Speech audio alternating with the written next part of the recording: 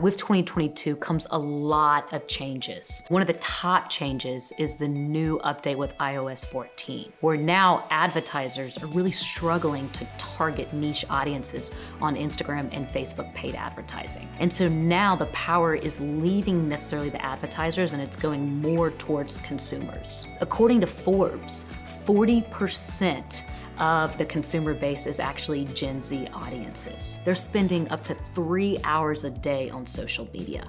And they're tired of seeing the type of very salesy, direct type of marketing that they maybe have seen in the past. And now they're looking for content that's more entertaining and that's more thrilling and that's definitely video focused. Hence why you start to see a lot of these brands and these companies partnering with influencers with doing TikTok videos and partnering with influencers that are doing Instagram live sessions as well as Instagram Reels as well. So it's becoming way more creative, the content, and it's also becoming more entertaining as well. Another huge change that happened is that Instagram is now starting to incorporate a lot more features onto the platform. They're really trying to encourage the audiences to stay on the Instagram platform and not necessarily leave to go to outside sources. What they've been doing is they've incorporated an Instagram shopping feature for brands, and audiences are then able to shop directly on the app. And another feature that's been recently added is live Instagram. And so brands now are able to get on these live Instagram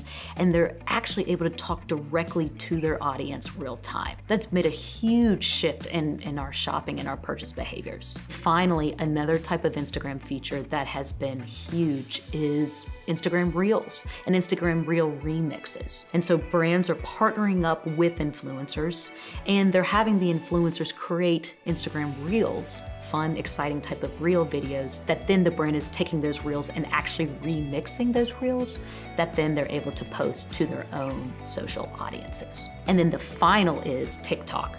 TikTok videos are becoming super entertaining and really, really fun and really causing brand audiences and consumers to engage with the brand even further through these type of TikTok dances. The final is the rise of the new type of platforms for gamers, especially with Discord and Twitch. With live gaming, influencers on Twitch are able to actually do unboxings of the brand's product as well as play games in front of a live audience. We used to see TikTok as only purely just for different types of dances. But now we're starting to see brands are starting to see it as a global marketplace and to really partner with different type of creators on TikTok in order to advertise their content in a more entertaining and appealing fashion. Two additional platforms that are on the rise are Twitch and Discord, and brands and marketers are starting to target gaming audiences on these two new platforms.